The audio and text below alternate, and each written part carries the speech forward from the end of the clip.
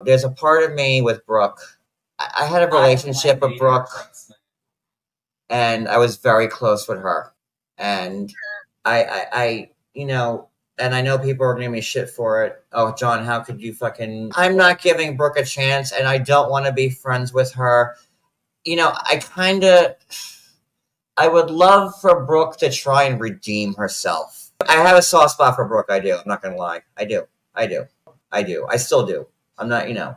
I think everybody knows that. I think everybody knows that that's the case. And Brooke still has a soft spot for me. Otherwise, she wouldn't have texted me the other night. Otherwise, you know, when we were live that night on KK's live, and Brooke was like, "Oh, John, I miss you so much. I miss laughing with you."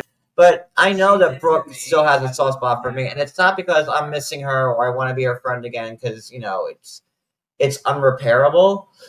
Knows I won't take her back, and I know that Brooke is miserable. I know it. I'm just being honest. I'm not trying to be Brooke's friend, and but I want if I didn't trust Brooke, do you think I would have sent her a picture of Cody's testicles if I didn't fully trust her? But I really did trust her by sharing Cody's testicles. It's the testicles, Cody's testicles. I know Brooke still has a soft spot for me because I know she was drunk, and when Brooke gets drunk, her love for me shows. But I want to make this known. I can never forgive Brooke because of the testicles, Cody's testicles. I have a soft spot for Brooke. I do. I'm not gonna lie. I do. I do.